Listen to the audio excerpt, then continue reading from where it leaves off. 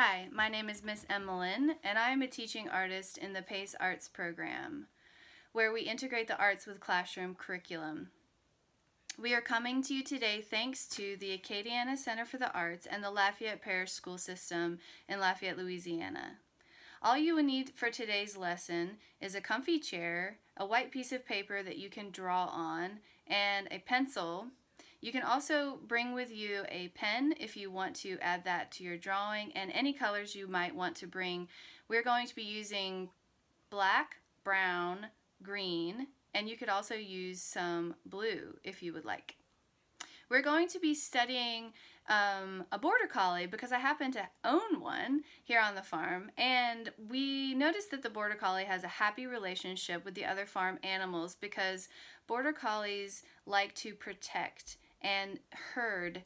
Herd means lead other animals to safety, or for instance, lead the sheep to the barn, or bring them through a gate. Border Collie puppies actually get trained how to do this, and they're really, really smart. I have some videos I'm going to show you, and I have a book I'm going to read to you. So sit back, relax, gather your art supplies, and we will begin. So these are border collies. Basically what they do right now is they chase frisbees, but their job is to tell the sheep what to do. We don't have quite enough work for a border collie. So we're working on circus dogs. Why not?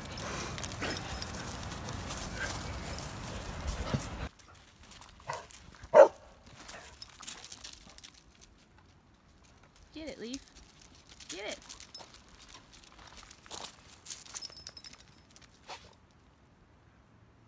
Up.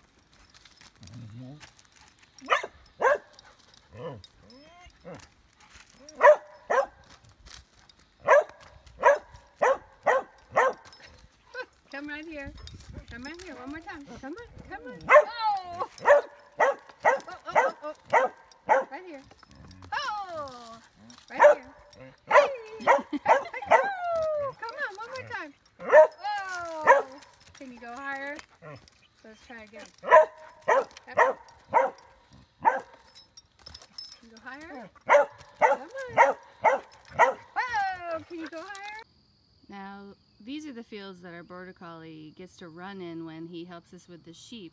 We move the sheep from field to field so that the grass can stay green and keep growing. So you'll notice that the sheep aren't here right now, but it gives you an idea of where they will run. And it's such a beautiful evening, I thought I would read you this book outside. Morag and the Lamb, Joan Lingard and Patricia Casey.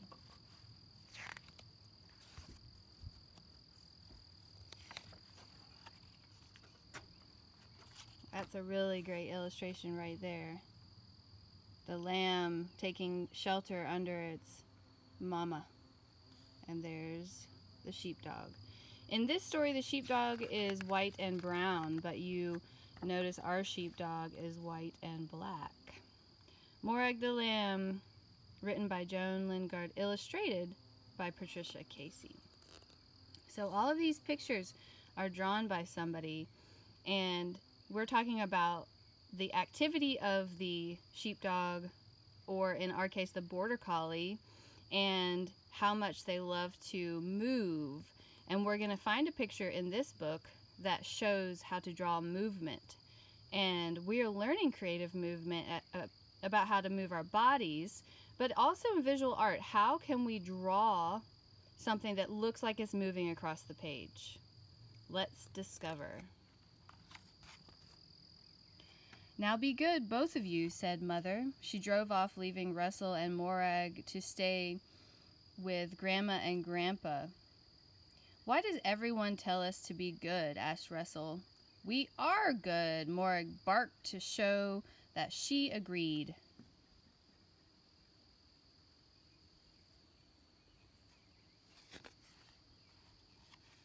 Grandma said, it's lambing time. Grandpa said, Russell, you must see that Morag doesn't worry the sheep. Russell said, Morag, you mustn't worry the sheep.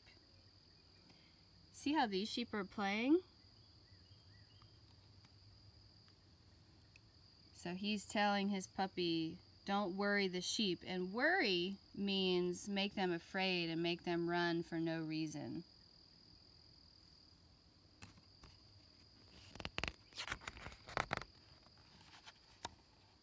Big yellow tractor. The farmer came along the road in her canary yellow tractor. I'm going to feed the sheep, she said. Would you like to come along, Russell? Oh, yes, please, said Russell. Morag wagged her tail.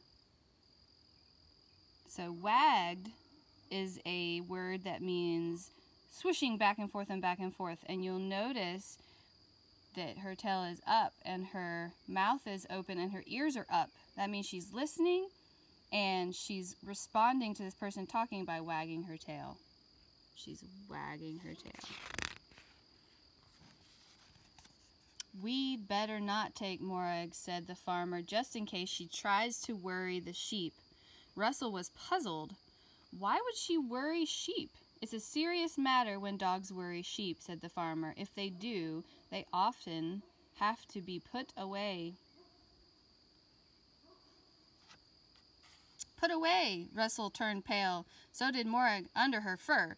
Russell said, Morag, you really must not worry the sheep. Her ears are up and she looks like she's listening to Russell, doesn't she? Sitting nicely.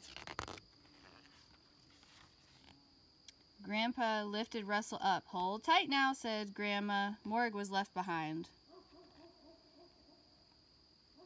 So sheep listen also when a dog is around, and they aren't talking, but they're communicating through action. And we learn to communicate through action as well. These dogs can help the sheep go in different directions. So it's a happy relationship between the sheep and the dog, but they don't know yet if Morag knows how to communicate with sheep.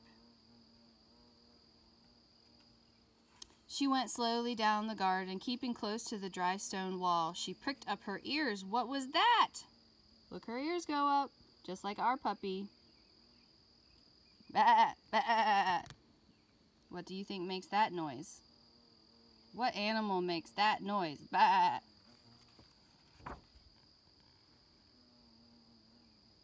Morag's looking.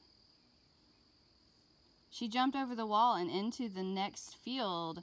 Then she saw the lamb. The lamb is in a big pricker patch. Twisted vines all around that little lamb.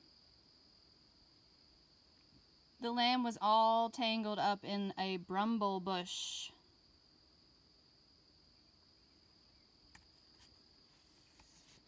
Do you think Morag could help? There she is looking at the lammy. Morag pushed her head into the jaggy bush until their noses were almost touching. The lamb smelt strange. She wriggled closer, and their noses went bop. Bah, cried the lamb. It looked very worried. Morag's running. See the action in the drawing? We're going to work on action in our drawing. Movement. But Morag hadn't worried it, had she? What would happen if the farmer thought she had? Would she be put away? She leapt over a stream and galloped up the field. The wind rushed in her ears. She saw Russell. So we have two action words. We have leapt and galloped. We usually see the word gallop with a horse, but in this case, Morag is galloping. It means running fast. And I guess you can gallop if you have 4 legs, which Morag has 4 legs. There they are working to feed the sheep. She barked loudly once, ruff, twice, ruff, 3 times, ruff, telling him to come and follow her. See the movement in this picture? Up, down, all the way down. We can make that movement with our bodies, I am sure. Oh, Morag, said Russell. Morag looked up at him with anxious eyes. Had she worried the lamb? We must get help, said Russell. Bah, cried the lamb. Stuck back there. Come quickly, Russell yelled. The farmer began to run down the field towards them. There's some action right there. Running. And there's the farmer helping the little lamb out, and Morg's looking. Goodness me, said the farmer, you are in a tangle. She eased aside the branches of the bramble bush and set the lamb free. Very helpful.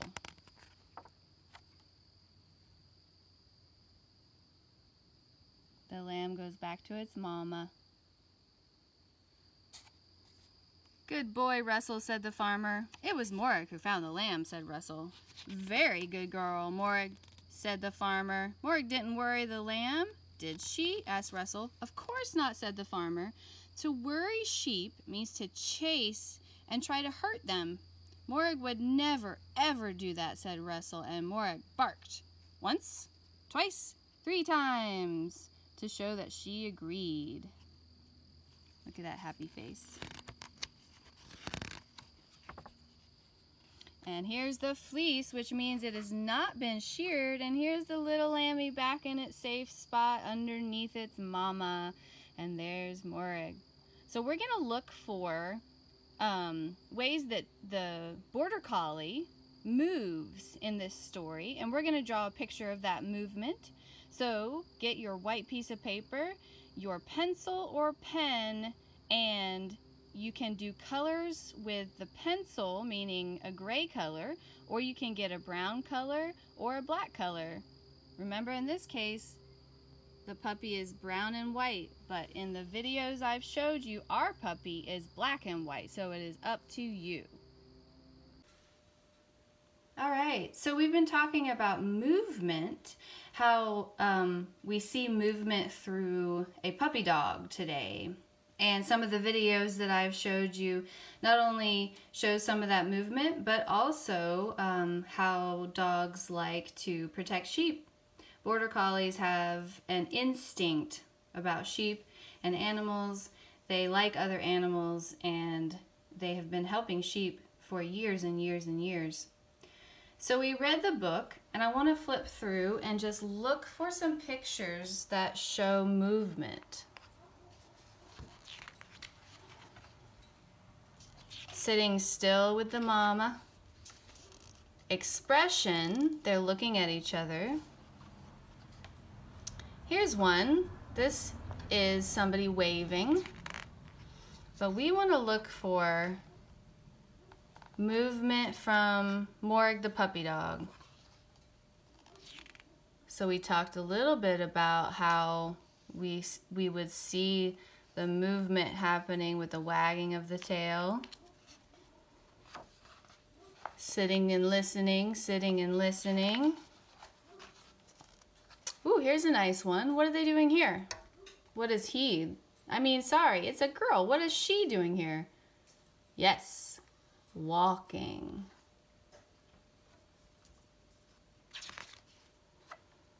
What is she doing here? Well, she jumped over the wall. That's a movement word.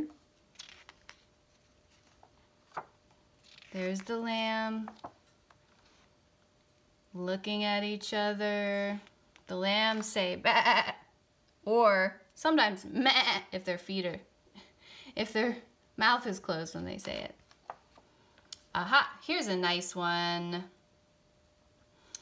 Jumping up, crouching down, and even lowering farther down. So we're going to look at these 3 pictures, and we're going to draw today all 3. If you want to think of your own, what are some other words that you can think of for how the border collie moves? Running, jumping, sitting, wagging its tail, crouching means going way down to the floor. So we're going to pick 3, and you can pick your own 3, and we're going to draw what we call in visual arts a series, meaning we draw more than one of the dog. So if we work real hard and we get through one, we might say, that's it, I am an expert. But guess what? When we choose a new movement, that dog has to be shaped differently. So we have to look at all the lines and all of the ways that the dog moves to see a new shape and a new movement. So we're going to create 3 different pictures and 3 movements. Now, using this picture as a guide, we're going to draw on our paper 3 boxes, and that'll help us keep the puppy dog the same shape, and it'll help us with comparing and looking at more than one picture at a time. So you can draw these boxes just by putting a ruler down, or you can draw them by drawing 3 squares. And we're going to put them inside the 3 squares. So I'm going to use this line, but just like you can, I'm going to draw 3 squares, and I'm not going to worry too much about the straight lines, but I am going to think to myself that I want these boxes to be the same size. Okay? Now, already we can count 1, 2, 3. Already we can see that they're going to change. The image will change, change, change. But one of the reasons why this illustrator drew 3 pictures is to show 3 ways that the dog can move. Now, we know that puppy dog isn't all of a sudden 3 puppy dogs. What this picture is making us think is that the puppy is moving from one spot to the other, and trying to create a noise for Russell to come running. Okay? Now, when we see pictures like this in a box, you might think of a cartoon. And it's a great way to show how one picture can change slightly, become something else, and become something else. And it'll show movement across the page. Okay? Just working with these 3 boxes today, there are a lot of ways of showing movement. Now, we notice that in this case, the puppy, Morag, is on 2 feet. So let's look at the feet. What do you see? What kind of feet do puppies have? They have paws.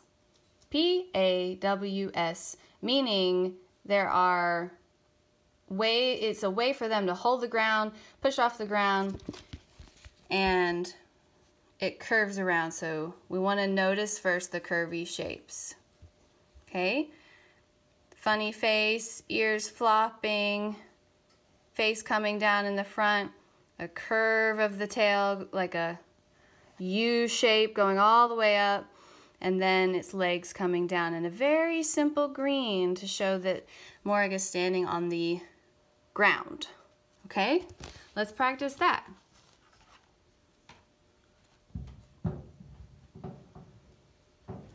So I'm going to lean farther down to the picture, and I'm going to look at the paper, and I want you to draw inside your box. If your boxes are smaller than mine, that is okay, because if they are the same size, then your puppy will be the same size as the boxes. Okay, let's just give it a shot. 1, 2, and 3, just like she barked loudly. Once, twice, and 3 times. So if we know, we have to put it in the, so we've got a paw here, and we've got a tail here. See how I'm reaching all of the edges? And we have head here with ears. There are lots of ways of doing this. Then it's back leg. So let's try one more time. One paw up higher, one paw down lower, and let's start with the face. And if the face is all you do, that is just fine with me. Nice little whiskery face, because the Border Collie definitely has a whiskery face. Okay, now I'm drawing the color, which I think I'm gonna do black, because our Border Collie Leif is black and white. Now this is the fun part of the mouth. It does curve around like this, and his tongue is coming straight out of his mouth. When their tongues come out, it usually means they are breathing a lot. They get oxygen through their tongue and their breath, and they, if they're too hot, they pant to get the heat out of their body. But look how he's already kind of looking at you. How is yours going? Now I'm going to focus on this part. This is kind of a rough sketch, but it still indicates, see now my paw is too high, but it's okay. Still indicates the shape of his body. Small little movements can create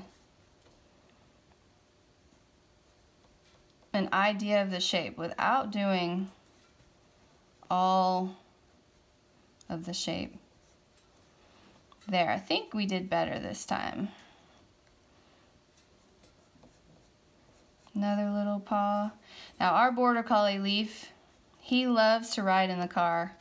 Do you have a dog at home? Does he like to ride in the car? Now, he also loves to play frisbee.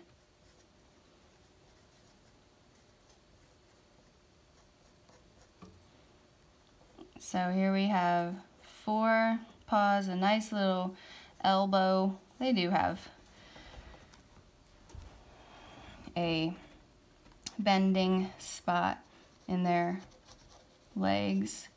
Now he's swooping down like the U, so we're going to go ahead and go with it, even if he's a little bit shorter than what we see. And you know what? I'm going to break all my rules.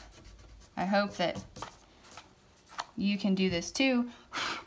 I need this box to be a little bit bigger. How is yours coming along?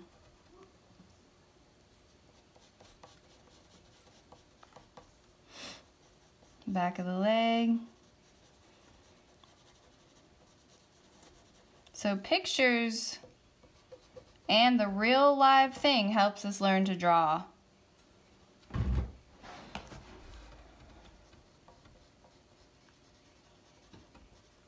And we come around the paw again. 1, 2, 3. And this, of course, is not absolutely perfect, but guess what? We have a lot more because we're doing a series, right? There's his belly, and we're missing the last part of his leg. It's about halfway down his belly. So we try to draw what we see as opposed to what we just imagine we see, because we're not doing an animation in this sense. We're trying to draw what we see. So watching your dog, or in this case, the Border Collie really helps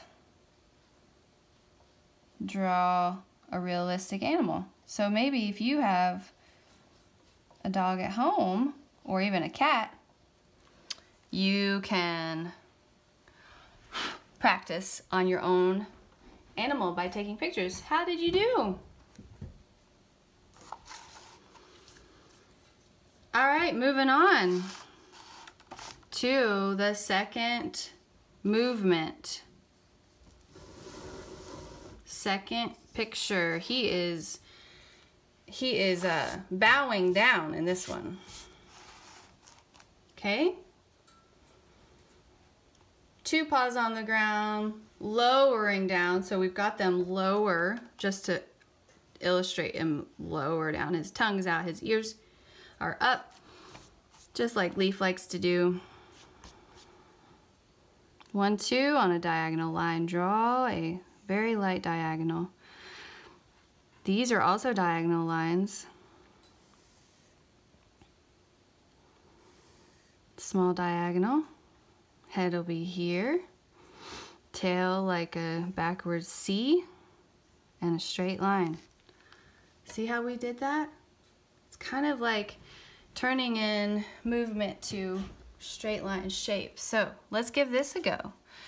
And you can make any kind of puppy shape. It doesn't have to be exactly like this. And I know some of you are really, really talented, so I just want to see what you can come up with. And if you like this and you keep practicing, then you could come up with your own puppy cartoon. And you could tell a story based on all of your series of movements with this puppy, and your story could be about the sheep or something entirely different, whatever you want to create. Okay, let's put his belly in there.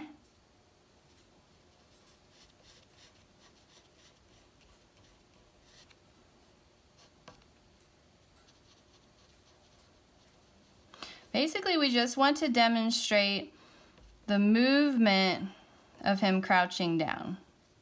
Okay? And you can try again and again in order to get a shape that you would be happy with.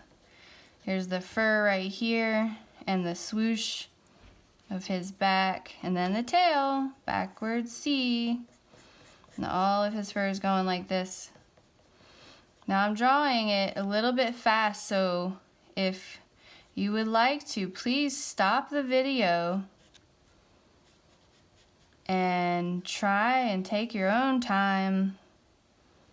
Take as much time as you need. Now we notice that his tongue is right about here because his head's down low.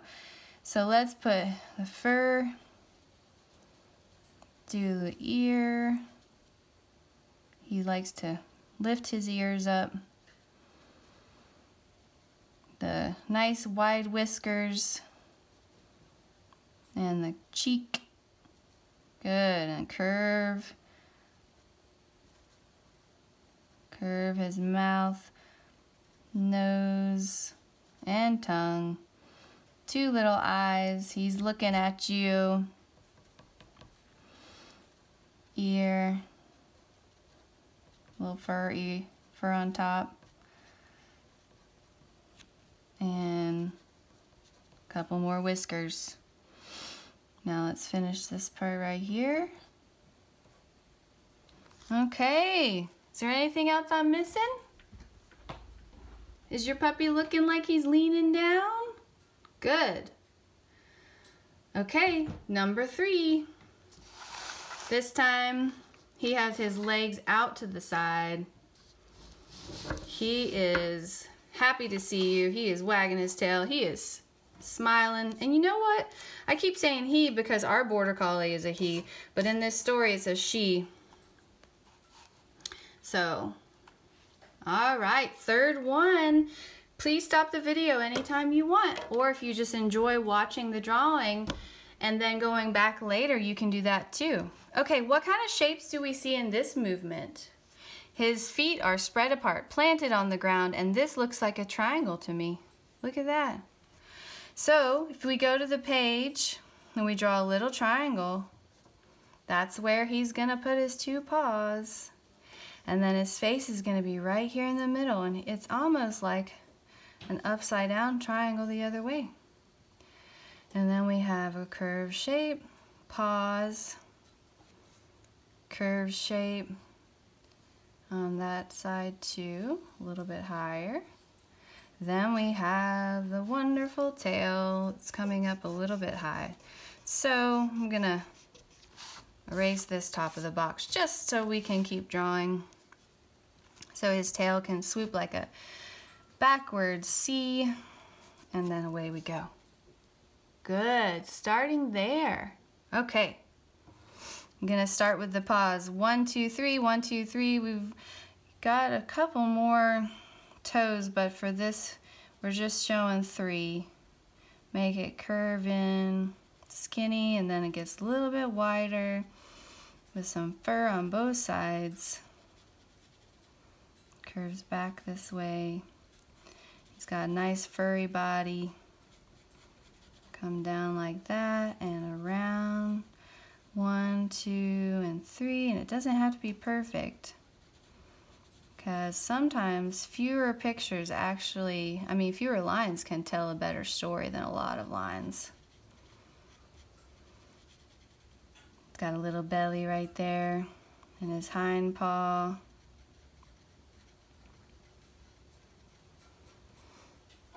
Good, and then reaching up to the tail. Nice big tail, because it's so animated. He's showing us so much by wagging his tail. Curving back around. Okay, now what do we need to do? Maybe erase that line. Let's put his face right in there. Top of the ear.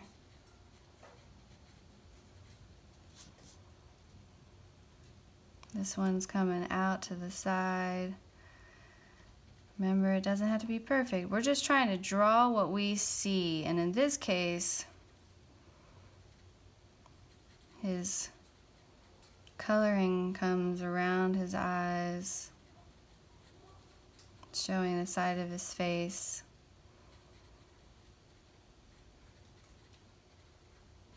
Now, he kind of looks like a raccoon, but let's see if we can make a doggy face by his nice big smile.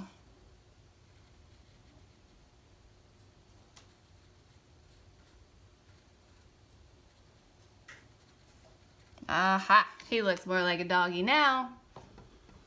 All right, now this guy looks related. This guy looks like a whole different dog, but that's okay because his face is shaped a little different. And then I could work on his belly, and I could work on his front legs and his back. We could add some of his coloring to the back. But basically, I'm happy enough with it for now. So if you want to get your pen and add some coloring to your puppy,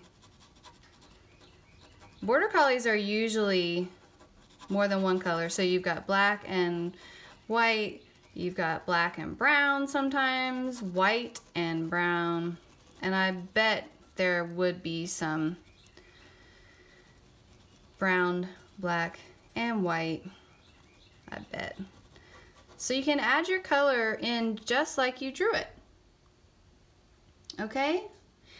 And I would go all the way down that row with my color, and I would probably take a good amount of time to do this because I'm feeling pretty proud about what I drew. So instead of just doing the ink really fast, I would want to slow down, take my time, see how the shadows are. But one of the quickest ways to make a picture look like he's standing on the ground is to add some green under the paws. Oop, it broke on me.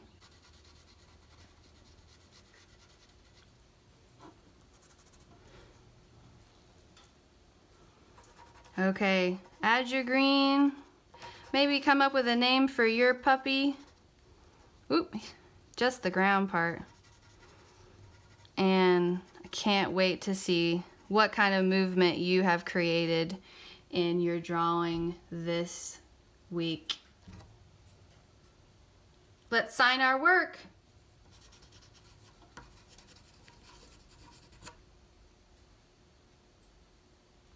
I hope you enjoyed today's lesson in drawing a series and also trying to draw movement.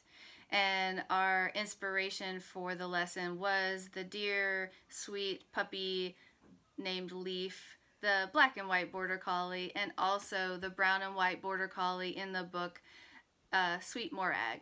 So we will be posting a new lesson every day at 10 a.m. on the Acadiana Center for the Arts YouTube channel for kindergarten, 1st, and 2nd grade. In addition, you can also get these lessons on AOC as a part of the Learn United program, accessible on AOC on Cox Channel 16 or LUS Channel 14. Kindergarten lessons air at 8 and 1st and 2nd grades at 9 a.m. Some lessons will be in visual arts and some in creative movement. So be sure to come back and make art with us tomorrow. If you're interested in supporting programs like this, visit acadianacenterforthearts.org, the nonprofit who manages the PACE program, and please spread the word, help us share our videos, and keep making art.